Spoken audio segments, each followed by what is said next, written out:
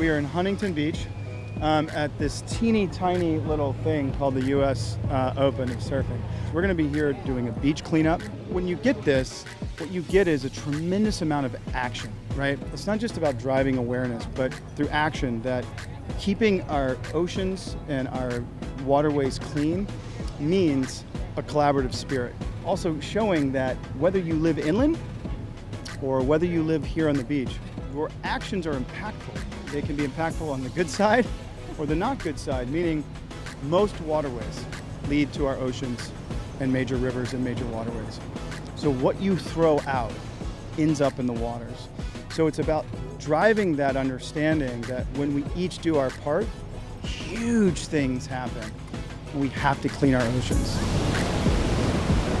My workplace is the ocean and the beach, and I spend so much time around the world at different beaches and different oceans, and you really, because of that, I've gotten to see how important it is to take care of our planet, and our oceans give us oxygen to breathe. Our coral reefs are so important for not only us who love to surf, but for people who are landlocked and not even near the ocean. And so I've just seen it firsthand, and it's just so important that we all work together and realize, yeah, we can make a difference. It just is about coming together for good. I am competitive, although I'm kind of going for the smaller pieces because I know the microplastics are very important to get because that's what the fish eat and all that. But yeah, I'm going to try and fill up the bucket. What you do when you do this is you build communities of people who want to go out and do this stuff together. You'll see multi-generations here. You'll see parents with their kids, with the grandparents, you know, and that's what's really cool about it. Sharing that collaboration and doing it together and building a community around it. We want to protect our oceans. We surf every day in Huntington Pier, and we want to protect and conserve. Like, all the microplastics are hurting our animals and just like our overall environment, especially during the summertime. A lot of people come down and leave their trash down here, so we want to help and conserve our oceans and beaches. When you come to the beach, leave the beach cleaner. So when you come, like, pick up a couple pieces of trash when you leave to help protect, because if not, there's going to be so much trash and it's going to get over polluted and just won't be good for our oceans. We are one ocean! Globally, everything is connected.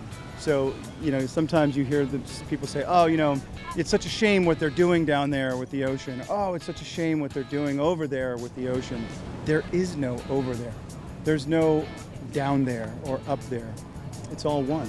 If everyone just picks up a little bit when they leave the beach, the impact that can make on the environment is just it's astronomical. So just one piece, everyone, just one piece. That's another thing that, like, tourists need to know. When you come to the beach, if you're going to have excess trash, like, even going back to the car, if you see one little piece, just pick it up, man. Like, just help. I'm humbled to be here, and I'm really excited because these things are fun and they matter.